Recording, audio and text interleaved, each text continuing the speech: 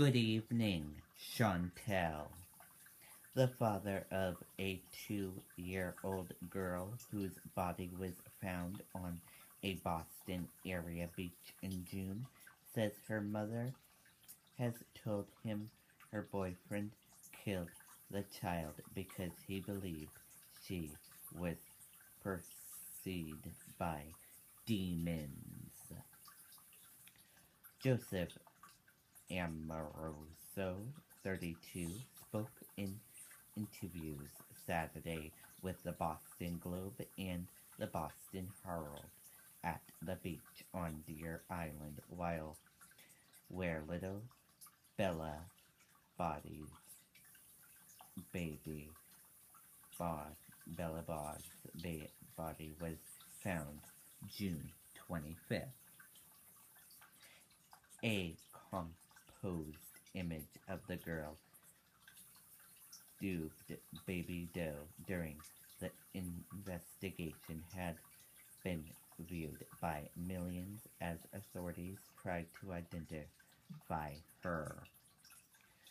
The big break came almost 3 months later when Boston police received a tip and a search warrant was executed Thursday at the apartment of her mother, Rochelle Bond.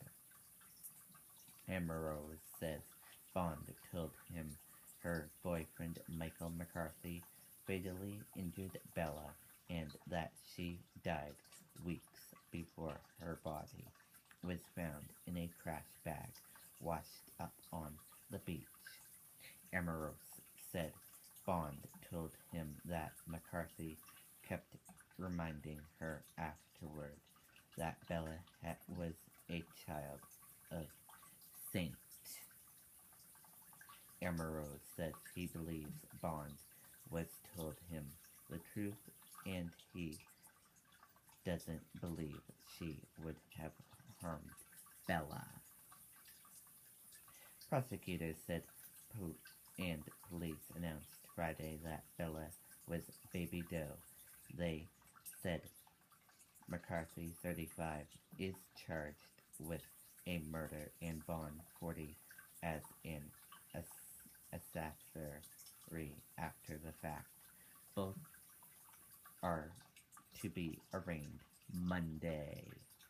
McCarthy's attorney, Jonathan Charbonneau, declined to comment Sunday on the case, except to say that he expects McCarthy, who has been hospitalized, to be in court Monday.